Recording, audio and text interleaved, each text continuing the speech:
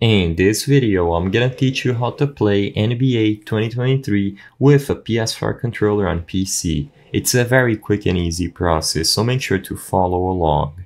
In this video, I'm gonna teach you how to properly set up your PS4 controller if you own NBA 2023 on Steam. As you can see on the store page for the game, they list the game as having full controller support. What this means is that the game is going to natively detect and work with any brand of controller that you have, Xbox, PlayStation, and even generic controllers. However, a lot of users have experienced issues, so in this video I'm going to show you 2 workarounds that you can use to properly set up your controller if you are encountering issues. First, go to your library and select NBA 2023. As you can notice, I don't actually have the game on this account, so I'm just going to show you the process with Call of Duty Warzone, but keep in mind that this will work. Just make sure to select NBA from your library. After you select the game, click this little icon over here to the right side of your screen to access the properties. Within the properties, go into the controller settings and first, make sure that Steam input is enabled. Try the game using Steam input enabled and double check to see if PlayStation has Steam input enabled.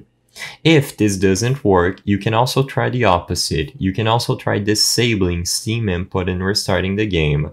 This works for some users, and maybe if this solves your issue, you don't have to do anything else. Alternatively, you can also click the controller general settings and just double check to see if Steam input is enabled for PlayStation controllers.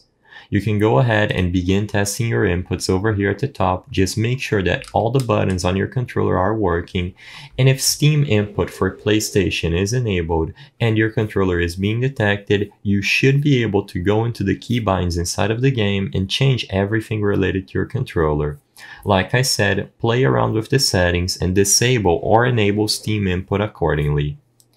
If this doesn't solve your issue, the only workaround that I have is using DS4 Windows. I'm not going to go over the full process in this video because it is a little bit complex, but this is a free tool that you can download to properly set up your DualShock controller and play any game using it. You will be able to download the tool and manually set each button on your controller to do a specific action in game. You can also find templates made by the community if necessary, and it is a very great tool to have if you own a PS4 controller, but it is a little bit extensive.